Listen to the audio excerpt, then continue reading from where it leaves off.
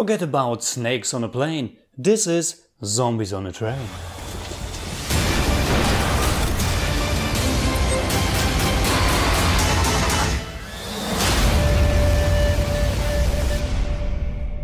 Train to Busan, this year's most successful movie at the Korean box office, is the first live-action film by Yeon. It starts right where his previous animated movie Seoul Station left off. It doesn't feature the same characters and the tone is different as well, but it's a cool thing nevertheless, and seeing them both back to back at this year's Slash Film Festival was an interesting experience.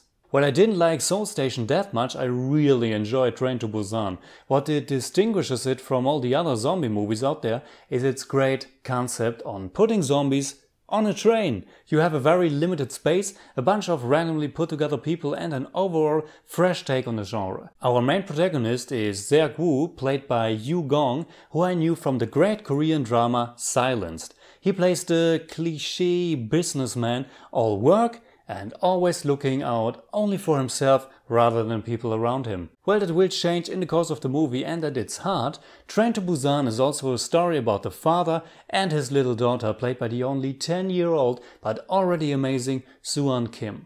But by far the best passenger on the train is Sang-hwa, played by Dong-seok. He seems huge, especially in the narrow surroundings, and he has an attitude towards Seok-woo's egotism. In the course of the attack they form a bond, and it was both thrilling and entertaining as hell.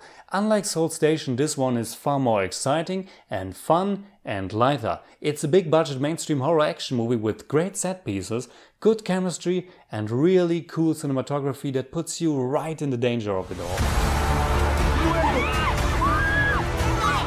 It's very melodramatic as well, as it's often the case with popular cinema from the Far East, but I was into it. I dug the relationship between father and daughter, and the end got to me.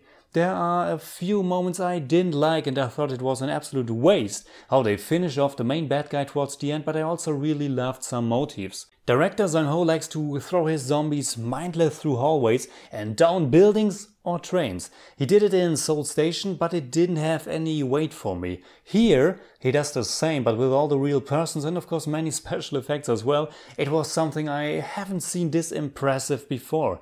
It's similar to World War Z in that regard. Mounting up dozens of zombies like a huge wave you can't stop. You still get your typical zombie movie plot devices, and I can understand if they're getting old for some people. You know the deal. People get bitten, other people are either willing to help or absolutely inhuman and selfish. But when it leads to great scenes, I don't care. Like the one at the halfway point of the movie where a little group of fighting misfits is trying to shut off, or rather hold the door to a zombie-infested train compartment while trying to open the door to the safe area, which is at the same time barricaded by the people who are afraid our heroes got bitten themselves. It's an intense, fist-bump-worthy moment. There are also some cool ideas to create tension. For example, the zombies don't have the best ability to see in the dark, and that gives our team a short time span whenever the train is entering a tunnel and everything goes pitch dark. Overall, the movie could be a little bit more bloodthirsty, I think. It's a little bit too restricted and appealing to the masses maybe. Of course, it's still brutal and violent and the effects look cool, but in a zombie genre you look for that special little extra touch, that little brutal flavor that you haven't seen before. But that's only a minor complaint.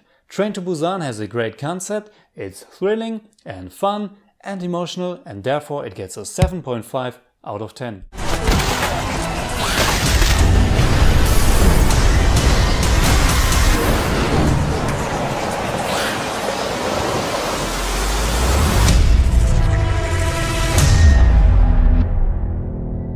Alright, that's it. Like always, please tell me in the comments below what you think about Train to Busan. Did you like the movie? Have you seen its prequel, Seoul Station? Tell me about it. And if you enjoyed this video, please give me a thumbs up, share, subscribe, whatever you like.